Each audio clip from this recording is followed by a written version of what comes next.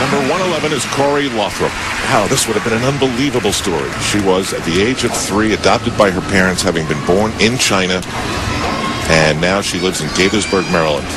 Her dream was to make this team, and, well, it's just, you know, the United States women are just too deep. Yeah, and they are. I actually know her dad quite well. He's a gym club owner in Massachusetts. A very large and successful program. Has a great girls team, but he thought that Kelly Hill was the right one for her.